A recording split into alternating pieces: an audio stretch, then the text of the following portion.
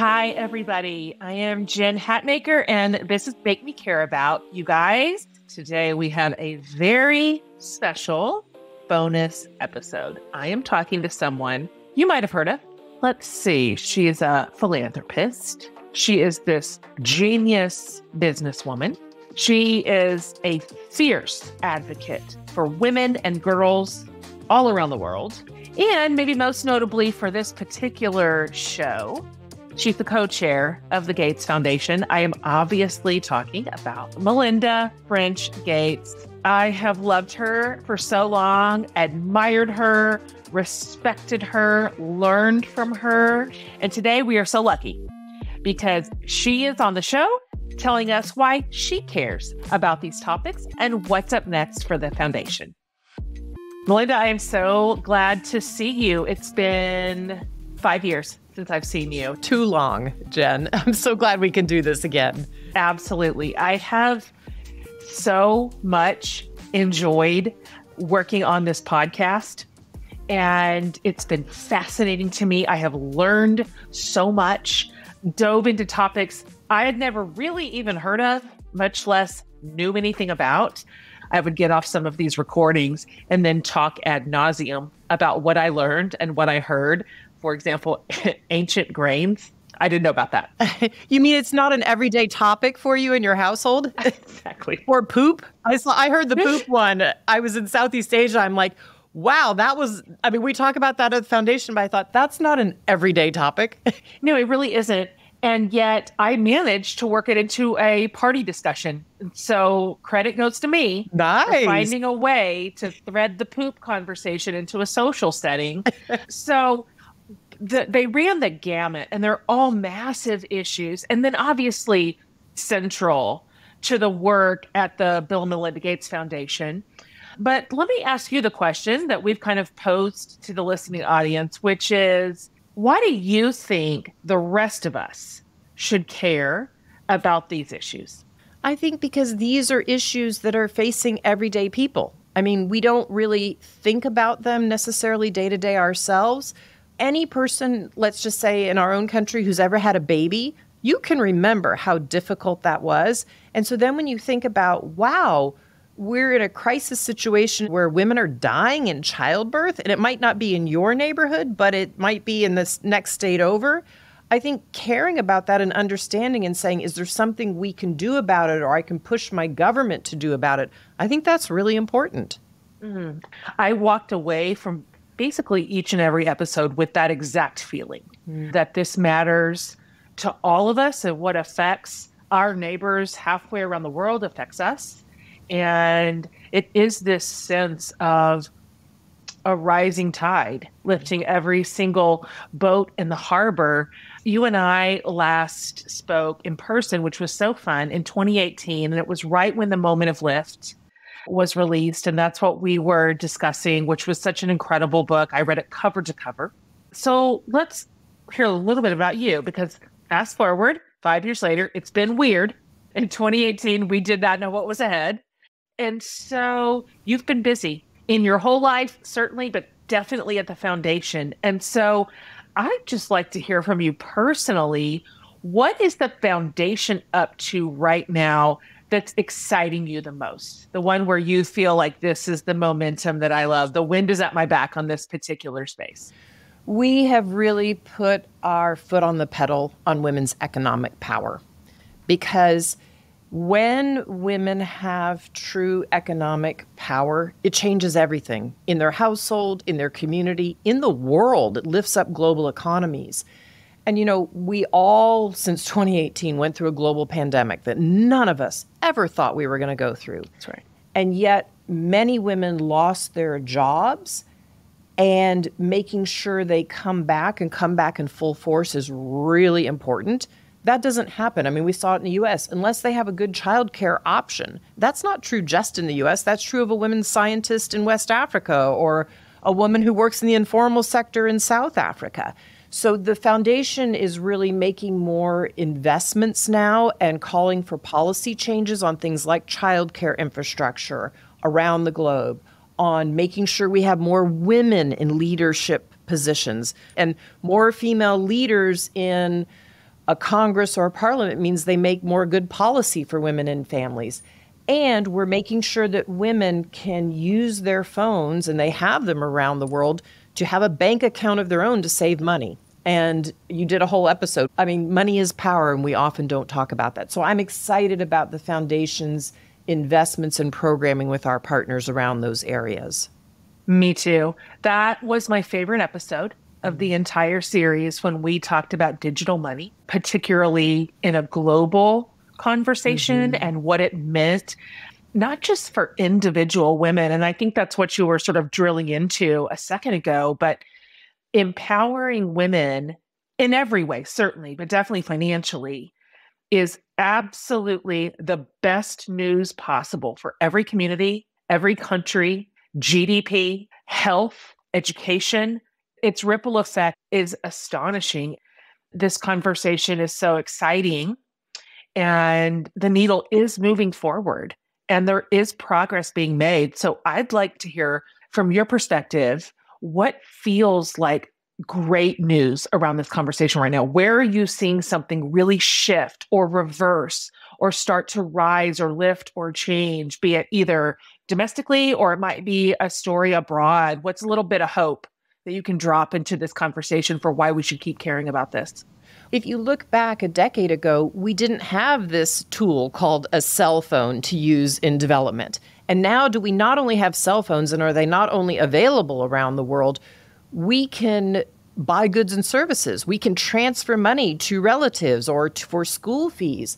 And so when I travel to places, women will literally tell me, look, when I can save $1 a day, $2 a day, no matter whether they live in a remote village in, somewhere in Kenya or a remote village in India, they say, everybody looks at me differently when I have money. If it's in India, my mother-in-law looks at me differently. I bought my son a bike so he could bike to school. He looks at me differently. My daughter, I'm paying her school fees. And so you hear these stories of women having more power and the power dynamics shifting in a household when they have money individually. Again, if you think about it in our own context, if I have money to spend, I probably spend it differently than my partner in the household or my children. But at the global level, I was in India in December of this past year. They have weathered COVID far better because of these digital bank accounts that men and women have. And the government put their social protection payments through the women's accounts because they knew the women would spend the money better on their families. And it kept the country afloat, and they weathered the shock better because of it. And given that, the other nations around the world who are low income are saying, we want that now. We want to make sure we put it in place so that not just men, but women can use this, what we call digital money or digital public infrastructure, in the right way. So I think you and Dionne Woods-Bell had a good conversation around this. She's very dynamic. It is a game changer, honestly, for people around the world. It was so energizing. I told her, I said, look, I don't care. It doesn't affect you at all if women are empowered or disempowered. If you just care about your country succeeding, if you care about your businesses doing better, if you care about sort of the advancement of your community, then you should care about this. Women are good news for the world when they are healthy and educated and financially empowered. And guess what? Their husbands will say to you, I'm glad my wife has her own resources, right? It's good for our household. There's more resources. And guess what? She's not tapping me for them. You had so many good episodes. Which one do you think provided you a new perspective on a topic that maybe you hadn't really heard about or thought about before? First of all, it was so interesting to talk to Crystal Kane about which grade was the most indicative of future success for a student. So, she posed it to me at the beginning, and I said, I think kindergarten. I just took a stab, like maybe it's like emergent literacy, but it was ninth grade. So that was news to me, and really fascinating that is a grade to watch, and not just loosely and ambiguously, but there are real clear markers to put into place to increase the success rate for our kids, starting with what we can observe and the interventions in ninth grade. Fascinating. But I think, as I mentioned at the top of the show, ancient grains to me, I couldn't have known less about ancient grains than when I went into that conversation with Chef Tiam. And it was such an important conversation right now around climate change and sustainability and the next generations. And to me, it was such a hopeful lesson on the possibility of continuing to feed the world in a way that is sustainable, good for the earth, better for our bodies, good for the farmers. It's local. There's no downside. I could have talked to him forever. I laughed so hard, Melinda, because I got off that interview and I called my guy, Tyler, and I was like, I just had the most fascinating conversation about ancient grains. He was like, no one has ever said that sentence to me. I'm like, I know. I know. I know. I sometimes feel like, we hear so much negative news because things are difficult, let's be honest. But when I learn something new from a topic I never knew anything about, but it's hopeful and it shows you that progress and solutions are possible, it just makes my whole day better. I always feel like I kind of want to then get up and dance and, like you did, call somebody and tell them, right? Totally. And I think that's what listeners will experience in the whole series. Yes, we are talking about major issues, most of them systemic in nature, pretty complex issues with complex solutions. But even baked into the work is so much hope. There's so much progress. The folks that we had on the show, the experts in their fields, are among some of the most brilliant people I've ever spoken to. Absolute heroes in their respective areas and tirelessly working on making the world better. And so I keep telling people, I'm like, look, I know you may see the name of an episode and go, that feels hard. And I'm like, it is hard, but wait till you hear what we have to say. It's hopeful. It's good news. Well, the other thing I really liked about the various series and the episodes were, one of the huge privileges I have in my work is I get to travel the world. And people often say to me when I come back home, oh my gosh, was it devastating? And I say, no, like the topics are big, but the people I've met and the solutions, the ingenious solutions they're coming up with are hopeful. So it's almost like you're, through the podcast, taking people around the world to see these places and these glimmers of hope. And that's what I get in my job and that learning that I just love so much. So I'm so glad you did this podcast for everybody. I can't thank you enough for inviting me to be a part of this podcast. And as you know, I have long admired you and certainly the work of the foundation, which is profound and just unprecedented work that you're doing in the world. And it matters. And it's making such a difference. It's changing people's lives. It's saving lives. It's turning around not just communities, but countries. It's really a marvel to bear witness to and to learn about. And it just, in a world where everything feels like it's constantly on fire, it is wonderful to get to kind of peek in the windows of what the foundation is doing right now and how beautiful the work is on the other side. So on behalf of myself and all of our listeners who've been coming along with us in the series, thank you for caring about just all the right things and putting your influence in your hand to work in some of the most profound ways I've ever seen. So just love every second of it. And I love being a part of it. Well, thanks for giving everybody a peek in the windows. And I think, and bringing some light and some hope to the world. I think it's really important. So glad we could do this. Same. This has been Make Me Care About.